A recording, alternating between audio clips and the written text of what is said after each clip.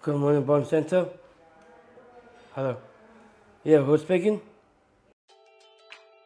The Supported Employment Programme has been around for a good number of years, but this is the first time it's thrown open its doors to the wider public. By championing the right of every individual to be in employment, the Ministry of Equality hopes to break down the barriers and challenges that still exist in the community and thereby help everyone to find a job, including those with supported needs and disabilities, whether undergoing rehabilitation or prison leavers, and even individuals who just need some upskilling. Landpot, vale? Okay. Happy? Yes. Good. So happy. And against all odds, with the right support, they can shine. Celia Charteret-Aris is an extraordinary person, born with a rare terminal illness. She requires daily blood infusions and complete artificial nutrition.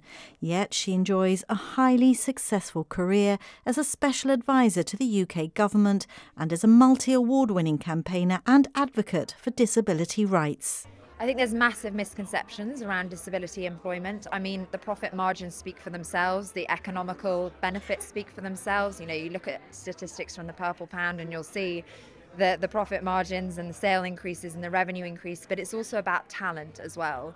Disabled people over-index on attributes such as creativity, resilience, determination, the ability to think outside the box. In an ever-progressing and developing world, these are the exact attributes that we need, and we shouldn't be shotting off such a vast talent pool, which equates to nearly 16% of the global population.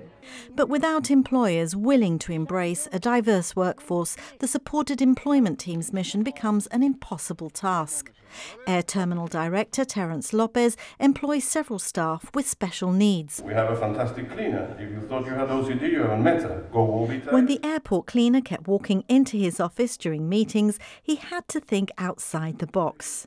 He came up with a simple solution.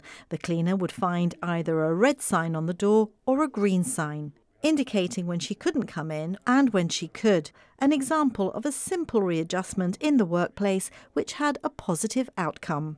Disabilities may sound frightening, but more often than not, behind the taboo is a very capable person.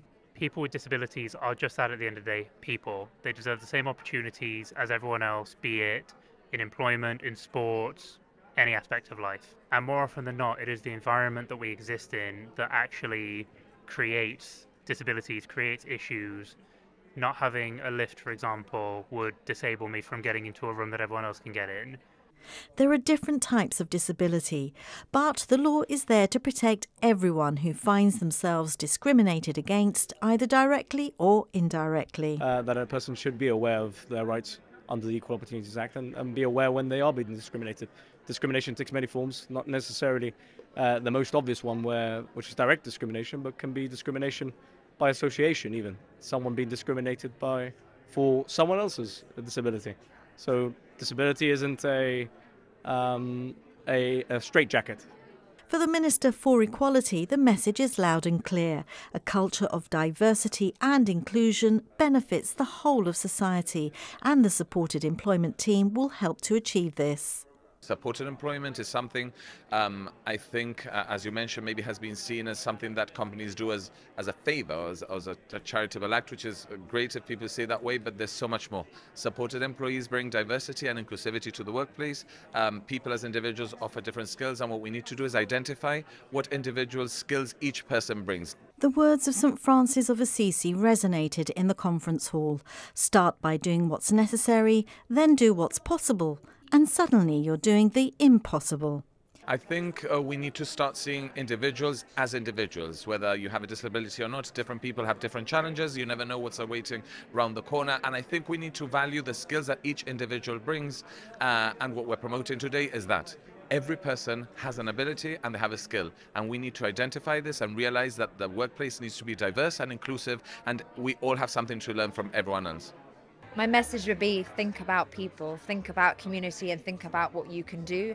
The burden of responsibility to improve the lives of disabled people and create opportunity, equity and participation is on all of us, and all of us have to carry that burden of responsibility to do better and be better.